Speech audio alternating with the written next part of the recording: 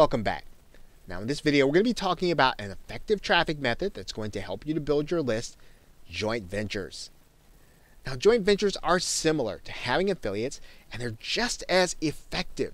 Now if you think about affiliates is leveraging the subscriber list of other people, well in a joint venture what you're doing is you and someone else, another marketer, you are sharing the responsibility in creating and launching a product.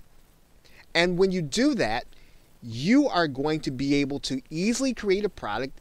Maybe if you don't have some of the experience in some of the areas that you feel that you're weak in, or you can't get it to market fast, you can work with someone else and you can get the product to market faster, and you'll be able to create a high quality product using their gifts and talents and abilities. Now, most importantly, each customer from a joint venture can add a new customer and prospect to your subscriber list. So think about this.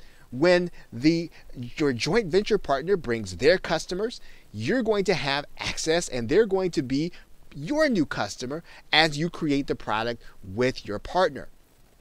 Now, the secret to joint ventures, if there is one, is to build relationships. And of course, that means that there really is no secret.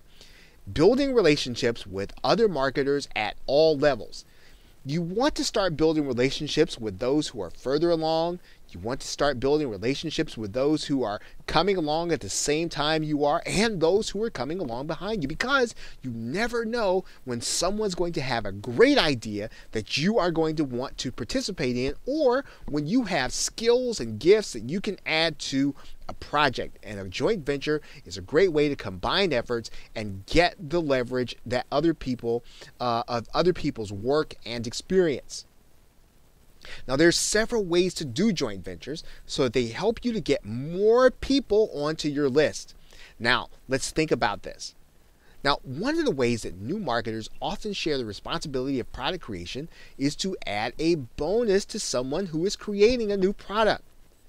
And what you would do in this case is you would ask the marketer who is launching a product to allow you to make your product available for free on their download page.